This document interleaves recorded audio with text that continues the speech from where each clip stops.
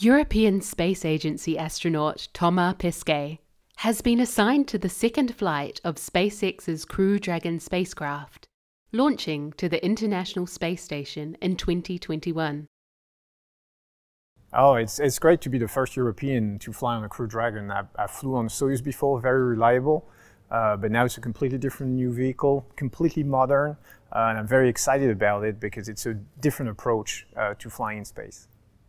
Crew Dragon, it's big flat screens, the controls are very different from what you find in an aircraft, even a modern one, so it's really futuristic in a way, and that's exciting. Thomas' second space mission will be called Alpha.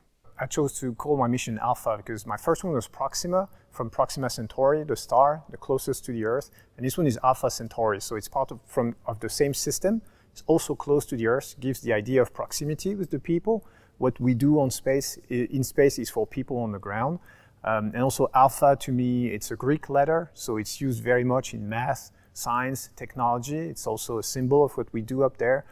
Alpha is a symbol of excellence. It's the first letter of the alphabet. That's also, all the efforts that we do to achieve excellence in space. And finally, Alpha was also the name of the space station when it was developed at the beginning. And sometimes it's used as a call sign on a radio frequency communications. So that's why, to me, Alpha, it ticks all the boxes for being a really good mission name. The Alpha patch was designed by ESA's graphic artists and features a rocket launch, the most dramatic moment in any space mission.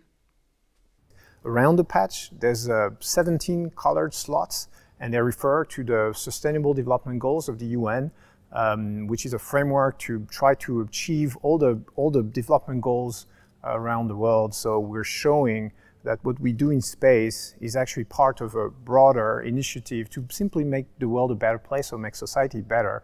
At the top, the International Space Station is stylized in the colors of the French flag. 10 stars sparkle in the background, evoking the Centaurus constellation and the number of French citizens who have flown to space. Thomas has already started training for his new spacecraft in the simulator and for his 6-month stay on the International Space Station. I've been introduced to my new vehicle, the Crew Dragon, and we're building up our crew work in the sim, and I'm also preparing for everything that's going to happen on board the ISS, the spacewalks, the science, and managing all the systems of the space station.